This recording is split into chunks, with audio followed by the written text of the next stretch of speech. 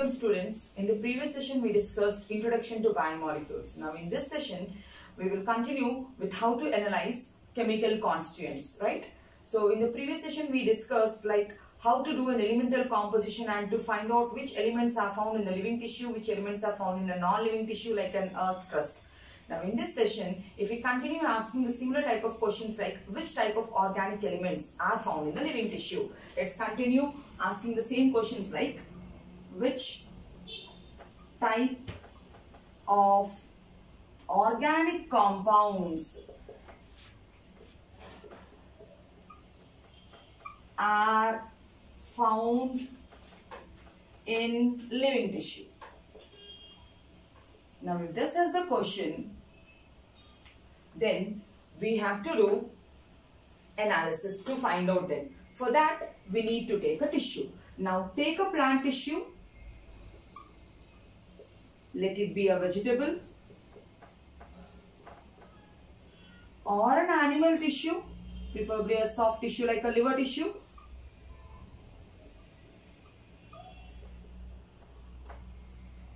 And then we need to grind it with a solvent called trichloroacetic acid. We need to take a plant tissue or animal tissue like a vegetable tissue or liver tissue and grind it in a mortar and pestle using a solvent called trichloroacetic acid. Trichloro it is, right? Acetic acid. So when we grind it in mortar and pestle, we need to grind it in mortar and pestle till we get a thick slurry. After getting a thick paste, now we need to filter it with the help of a cheesecloth or a cotton cloth. Now filter it with the help of cheesecloth or a cotton cloth. Now when we are filtering it through a cheesecloth or cotton cloth, then we will get two fractions. Then here is a filtrate, right?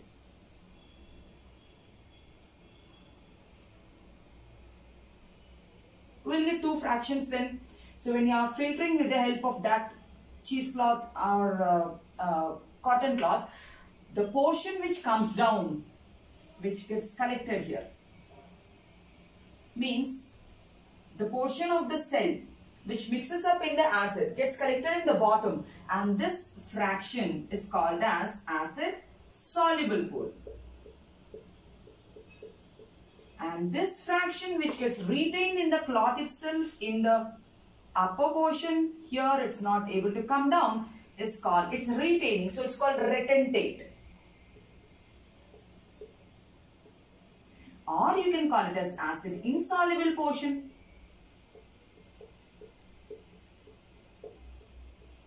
It's not soluble in water, so that's why it is on the top. It is soluble in trichloroacetic acid, that's why it came to the bottom.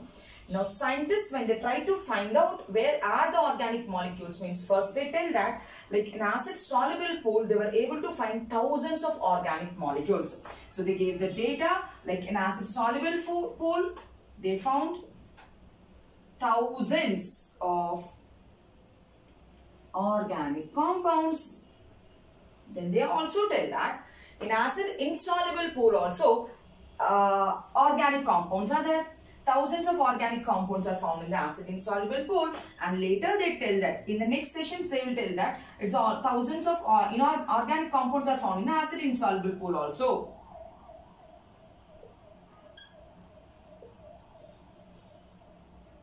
Organic compounds are found in the acid insoluble pool also. Now what's the difference is the compounds which are found in the acid soluble pool have low molecular weight, whereas the compounds which are found in the acid insoluble pool have a high molecular weight.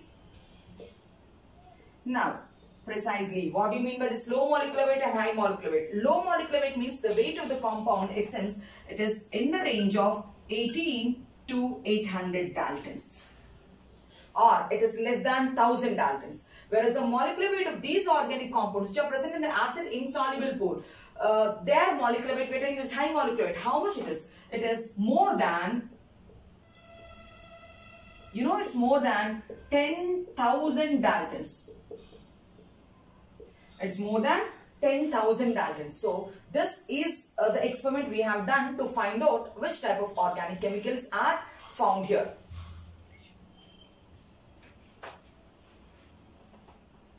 Stop just a minute.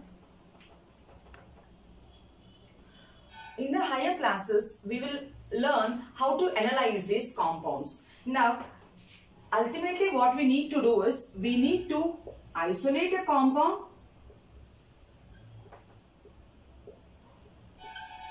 and we need to separate it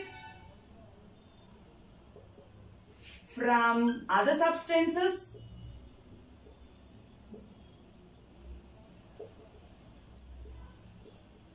We need to separate it, and it means to purify it.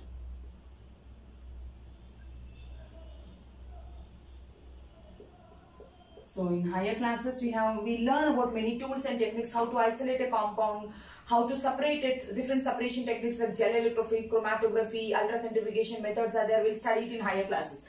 So we need to isolate a compound, we need to separate it from the other organic compounds, and we need to purify the compound. And then after that, if we do elemental analysis,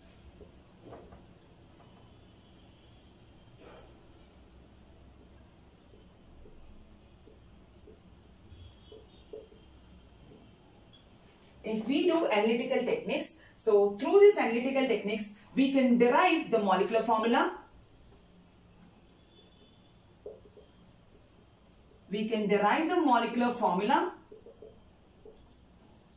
And even the probable structure of that organic compound also.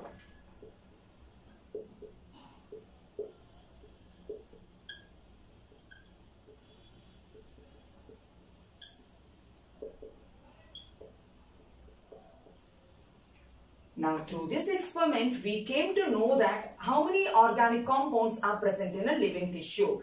Thus, we can tell that all the carbon compounds which are present in the living tissue are called as biomolecules. Now, finally, we got a definition. So, for what are biomolecules? The NCERT says that all the carbon compounds present in living tissue is called or are called biomolecules. This is what the NCERT tells. Now, this is the story of organic compounds. Now, if we have to find out the inorganic compounds, for doing the composition of inorganic compounds, we need to do a destructive experiment. So then, a slightly different destructive experiment to be done to find out the inorganic compounds. For that, they are asking us to take a plant tissue or animal tissue. So, take a plant or animal tissue and weigh it. That becomes the fresh weight of a compound. Now then, completely dry it. And then again weigh it, that becomes the dry weight of a compound. So, after taking the dry weight, then we need to keep it in a glass bowl. We need to take it in a glass bowl and do combustion. Combustion means burn the compound. When we do combustion, all the organic matter which is present in this tissue, it gets converted into carbon dioxide and water vapor and it evaporates out. when we do combustion for this dried tissue, what happens? All the carbon compounds, organic compounds means, get evaporated as carbon dioxide and water. And what remains in the glass bowl is called as ash. And this ash constitutes the inorganic elements.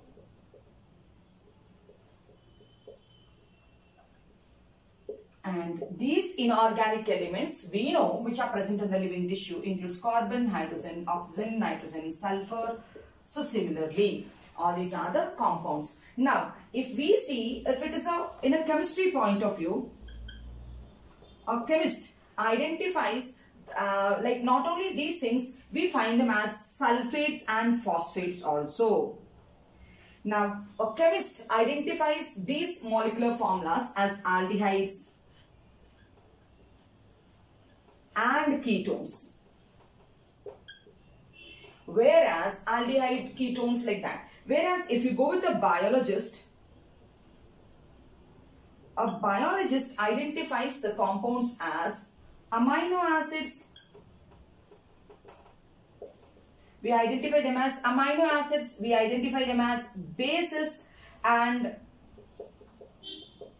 nucleotides. So this is about how to analyze a topic. We finished topic number 9.1 in the chapter biomolecules. Now after that, the next para which immediately starts explains about amino acids. So let's discuss about amino acids. Amino acids, what are they?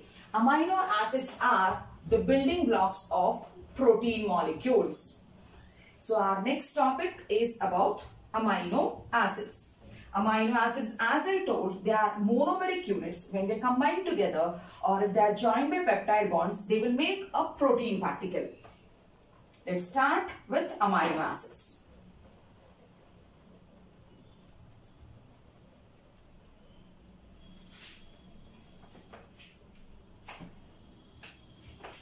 It's about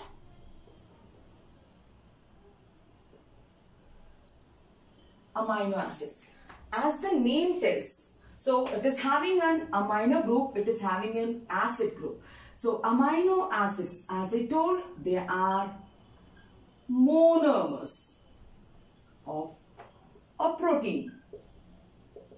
Means amino acids are joined by which bond? So this bond is a peptide bond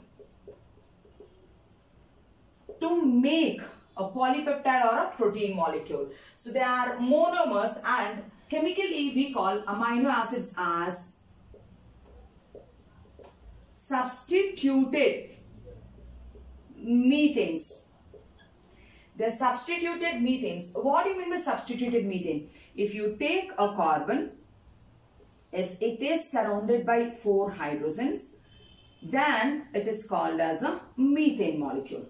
Now, since we are calling amino acids as substituted methanes, we need to substitute. So, we will substitute one hydrogen with a carboxylic group because it is an acid. We will substitute another hydrogen with an amino group, and we will substitute another carbon with a variable group, which is the R group. And we know in chemistry we study to the carbon where the functional group is attached is called as alpha carbon. That's why we call amino acids as alpha amino acids. They are called as alpha amino acids since both the amino group and carboxylic group, both the functional groups are attached to the same carbon. We call them as amino acids, alpha amino acids. Okay. And these amino acids, there are more than 300 amino acids in nature. But those amino acids which are found in proteins are only 20. And that means we will tell there are only 20 proteinaceous amino acids. Even though there are 300 amino acids in nature, but those amino acids which makes up the proteins are only 20 in number. There are only 20 amino acids which are seen in the protein molecules. And in the figure 9.1, in the figure 9.1, if you carefully see the NCERT textbook, they have given the structures of 3 amino acids. Let us see the structures of 3 amino acids. The first amino acid, which is the basic amino acid, which is the simplest amino acid, which is the polar amino acid, is called as glycine. So then the 20 amino acids, how do they differ from each other? Means they differ with the structure of R group. Okay, so all 20 amino acids have different R groups. And what do you mean by R group? R group is a variable group. Now, if the R group is hydrogen, then hydrogen is the simplest substrate. Then we should call it as a glycine. And if the R group is methyl group, then we'll call the amino acid as the next amino acid alanine, glycine. And if the R group is hydroxymethyl, then we'll call the amino acid as serine. Only these 3 amino acid structures are mentioned in our textbook: glycine, alanine and serine. Let's draw them, and the remaining structures we'll see it in lecture number 3. Okay, so we'll draw the structure of glycine. So the structure of glycine, here is an amino group and this is an alpha carbon. Here is an acid group. Here we have hydrogen here, and I told the R group for glycine is hydrogen. So let's keep hydrogen here. Then it becomes glycine. The 3-letter code of glycine is GLY and the single letter code is G. The second one, the R group is alanine. So let's repeat. Let's take an amino group with an alpha carbon, carboxylic group. Let one hydrogen be there. Now the R group, we need to write CH3 group here. So I am doing that. Then it becomes alanine. The 3-letter code is ALA and the single letter code is A. And the third amino acid, we told the R group is CH2OH, that is serine. So let us do it here. See, it is serine. So take the amino group, an alpha carbon, carboxylic group, a hydrogen is here, and then the R group, as I told, it is hydroxymethyl. And the 3-letter code is SER and the single letter code is S. So we have seen the basic structures of 3 amino acids which they have mentioned in the NCERT textbook. Now in the next video, we will continue with the remaining topics of amino acids. What are acidic amino acids? What are basic amino acids? What are neutral amino acids? What are aliphatic amino acids? Aromatic amino acids? What are essential amino acids? Non-essential amino acids? What is the cationic stage? What is the anionic stage? What is the zwitterionic stage? All that we'll see it in the next session. So in this session, we have done elemental composition we have seen, and how to find out the organic element composition we have seen. And then we started with the exact biomolecules. We started with the simpler one. We started with the simple monomeric unit, that's amino acid, and we have seen the basic information, right? If you like the videos, then share and subscribe to my channel. Thank you.